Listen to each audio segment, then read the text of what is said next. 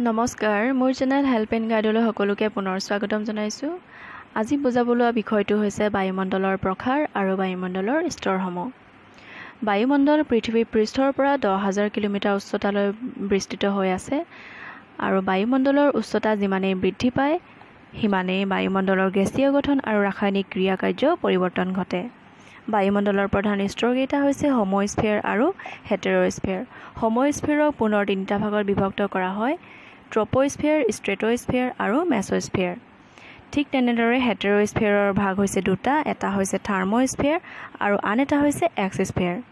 হোমোস্ফিয়াৰত বায়ুমণ্ডলৰ গেছসমূহৰ ৰাসায়নিক গঠন প্ৰায় একে থাকে, আনহাতে হেটেৰোস্ফিয়াৰত বায়ুমণ্ডলৰ গেছসমূহৰ ৰাসায়নিক গঠন পৰিৱৰ্তন ঘটি এক সুকীয়া অৱস্থাৰ সৃষ্টি হয়।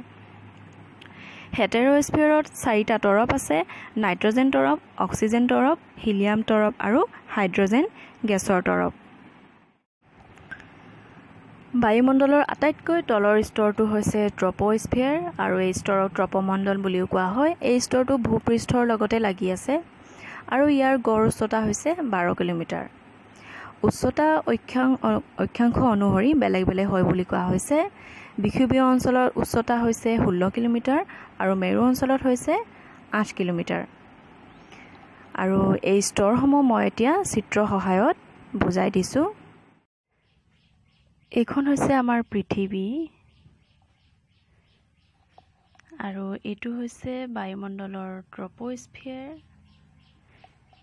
আৰু ইয়াৰ গড় উচ্চতা কোৱা হৈছে 12, কিন্তু উচ্চতা অক্ষাংশ অনুসৰিও বেলেগ বেলেগ হোৱা দেখা যায়। সেয়ে বিষুৱীয় অঞ্চলৰ সৰ্বোচ্চ উচ্চতা 16 আৰু মেৰু অঞ্চলত 8 বুলি কোৱা হৈছে। এইটো হৈছে মেৰু অঞ্চল, এইটো মেৰু অঞ্চল, এইটো উত্তৰ আৰু এইটো দক্ষিণ। এয়া হৈছে বিষুৱ ৰেখা। এতিয়া আমাৰ ওচৰ ক'ৰ পৰা হ'ব? ট্ৰপোস্ফিয়াৰটো ওচৰ হৈছে মেৰু অঞ্চলৰ পৰা, সেয়ে ইয়াৰ উচ্চতা হৈছে 8 আৰু বিষুৱীয় অঞ্চলৰ পৰা উচ্চতা হৈছে 16। ঠিক আছে। তাৰপিছত কোৱা হৈছে বায়ুমণ্ডলৰ মুঠ গেছৰ পৰিমাণ এই স্তৰত আছে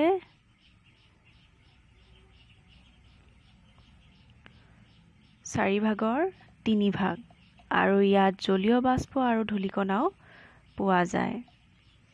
কিন্তু উচ্চতা যিমানেই বৃদ্ধি পাব বায়ু সিমানেই ঠাণ্ডা হৈ গৈ থাকে। উচ্চতা বৃদ্ধি পোৱাৰ লগে লগে বায়ু ঠাণ্ডা হয় আৰু নিম্ন ভাগত বায়ু সদায় গৰম বা তপত হ'ল এইটো। আৰু উচ্চতা বৃদ্ধিৰ লগে লগে বায়ুৰ যিটো উষ্ণতা হ্ৰাস পায়, তাপ হ্ৰাস পায়, সেই যিটো হাৰ, সেই হাৰক কোৱা হয় লেপছ হাৰ। আৰু বায়ুমণ্ডলৰ এই স্তৰতে সকলো বতৰজনিত কাৰ্যকলাপ সংঘটিত হয়, যেনে মেঘ, বৰষুণ, ঘূৰ্ণীবতাহ, ধুমুহা, বৃষ্টি ইত্যাদি। কাৰণ বায়ু যেতিয়া ওপৰলৈ গৈ থাকিব তেতিয়া উচ্চতা বৃদ্ধি পোৱাৰ লগে লগে বায়ু ঠাণ্ডা হ'ব ধৰে আৰু বায়ু যেতিয়া ঠাণ্ডা হ'ব তেতিয়া সেইবোৰ গোট মাৰিবলৈ গধুৰ হৈ পৰে আৰু এইবোৰ এনেদৰে মেঘলৈ পৰিৱৰ্তন হয় আৰু সেই মেঘ পুনৰ পৃথিৱীলৈ বৰষুণ হৈ নামি আহে। আৰু এইবোৰ সকলো ট্ৰপোস্ফিয়াৰতে সংঘটিত হয়। তাৰপিছত এতিয়া ট্ৰপোস্ফিয়াৰৰ ওপৰত আছে ষ্ট্ৰেটোস্ফিয়াৰ। এইটো হৈছে ষ্ট্ৰেটোস্ফিয়াৰ আৰু এইটো হৈছে ট্ৰপোস্ফিয়াৰ। ঠিক আছে। এতিয়া এই যে যিটো ট্ৰপোস্ফিয়াৰ আৰু ষ্ট্ৰেটোস্ফিয়াৰৰ মাজত যিটো সীমা আছে, ভাগ কৰিছে যিটো সীমাই, সেই সীমাটোৰ নাম হৈছে ট্ৰপোপজ আৰু এই সীমাটো ডাঠ হৈছে 1.5 কিলোমিটাৰ। ইতিমধ্যে আমি পাই আহিছোঁ ট্ৰপোস্ফিয়াৰৰ ওপৰৰ স্তৰটো হৈছে ষ্ট্ৰেটোস্ফিয়াৰ আৰু ট্ৰপোস্ফিয়াৰ আৰু ষ্ট্ৰেটোস্ফিয়াৰৰ মাজৰ যিটো সীমা সেইটো হৈছে ট্ৰপোপজ। এই সীমাটো হৈছে ট্ৰপোপজ। ট্ৰপোস্ফিয়াৰত যিদৰে মেঘ বৰষুণৰ সৃষ্টি হয়, ঠিক তেনেদৰে ষ্ট্ৰেটোস্ফিয়াৰত মেঘৰ সৃষ্টি নহয়, অৰ্থাৎ এই স্তৰটো হৈছে ডাৱৰবিহীন। এই স্তৰত ডাৱৰ পোৱা নাযায়। আৰু এই স্তৰৰ উচ্চতা হৈছে গড় উচ্চতা হৈছে 40 কিলোমিটাৰ। এই স্তৰৰ বায়ু সমান্তৰালভাৱে বলে, বতাহ সমান্তৰালকৈ বলে আৰু সেয়ে ইয়াত আকাশী পথবোৰ ৰচনা কৰিবলৈ সুবিধা হয়।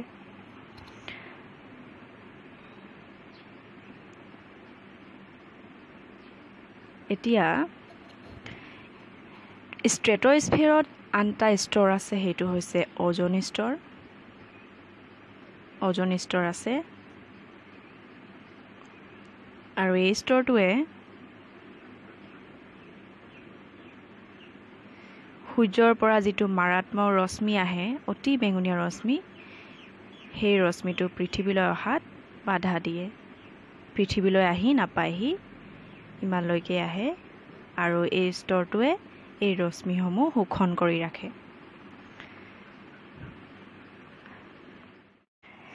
যিহেতু ষ্ট্ৰেটোস্ফিয়াৰত অজন স্তৰ আছে, সেয়ে ষ্ট্ৰেটোস্ফিয়াৰৰ নিম্ন ভাগত বায়ুৰ উষ্ণতা কম,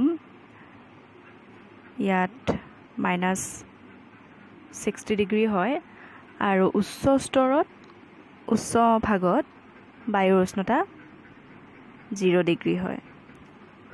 কাৰণ সূৰ্যৰ পৰা অহা ৰশ্মি এই অজন স্তৰে শোষণ কৰি ৰাখে, সেয়ে এই স্তৰৰ বায়ুৰ উষ্ণতা বেছি হয়, বায়ু গৰম হৈ উঠে। বায়ুমণ্ডলৰ প্ৰধান স্তৰ সমস্ফেয়াৰৰ তৃতীয় ভাগটো হৈছে মেছ'স্ফেয়াৰ। মেছ'স্ফেয়াৰ ষ্ট্ৰেটোস্ফিয়াৰৰ ওপৰৰ ভাগটো, এইটো আমি পালোঁ ষ্ট্ৰেটো আৰু এইটো হৈছে মেছ'। ঠিক আছে। এতিয়া ষ্ট্ৰেটো আৰু মেছৰ মাজত যিটো সীমা আছে, এই সীমাটো হৈছে ষ্ট্ৰেটোপ'জ।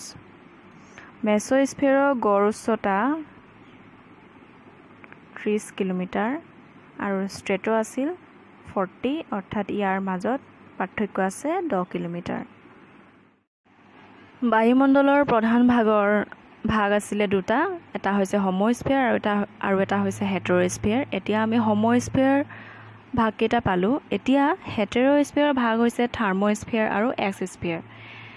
তো এতিয়া এইটো হৈছে মেছ', আমি মেছ' পালোঁ আৰু এইটো হৈছে থাৰ্ম। এই মেছ' আৰু থাৰ্মৰ মাজৰ যিটো সীমা, এই সীমাটোক কোৱা হয় মেছ'প'জ। আৰু থাৰ্মস্ফিয়াৰ উচ্চতা, গড় উচ্চতা প্ৰায় 400 কিলোমিটাৰ।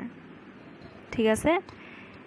থাৰ্মস্ফিয়াৰ বুলি কিয় কোৱা হয়? ইয়াক তাপমণ্ডল বুলি কোৱা হয়। থাৰ্ম মানে হৈছে তাপ। তাপমণ্ডল বুলি এইকাৰণে কোৱা হয় এই স্তৰক, কাৰণ আমি আগৰ স্তৰকেইটা পাইছিলোঁ বায়ুৰ উচ্চতা বৃদ্ধিৰ লগে লগে উষ্ণতা কমে, অৰ্থাৎ বায়ু ঠাণ্ডা হ'ব ধৰে। কিন্তু ইয়াত বায়ুৰ উচ্চতা যিমানেই বৃদ্ধি পাব, বায়ু যিমানেই ওপৰলৈ যাব, সিমানেই ইয়াত বায়ুৰ উষ্ণতাও বৃদ্ধি পাব, বায়ু সিমানেই তপত হ'ব। আৰু এই স্তৰত বায়ুৰ উষ্ণতা 1650 ডিগ্ৰী হয়গৈ। আৰু এই স্তৰতে থাৰ্মস্ফিয়াৰতে ৰেডিঅ' তৰংগ সৃষ্টি হয়। এতিয়া আহিছোঁ বায়ুমণ্ডলৰ একেবাৰে শেষৰ স্তৰটো, অৰ্থাৎ হেটেৰস্ফিয়াৰৰ দ্বিতীয় ভাগটো এক্সস্ফিয়াৰ। এক্সস্ফিয়াৰ থাৰ্মস্ফিয়াৰৰ, এইটো থাৰ্মস্ফিয়াৰৰ ওপৰৰ স্তৰটো হৈছে এক্সস্ফিয়াৰ আৰু ইয়াৰ উচ্চতা 400ৰ পৰা একেবাৰে 10,000 আৰু ইয়াৰ ওপৰত কোনো ধৰণৰ বায়ুমণ্ডলৰ স্তৰ নাই। এক্সস্ফিয়াৰত প্ৰধানকৈ হাইড্ৰজেন থাকে আৰু হিলিয়াম গেছ থাকে। হাইড্ৰজেন আৰু হিলিয়াম গেছ।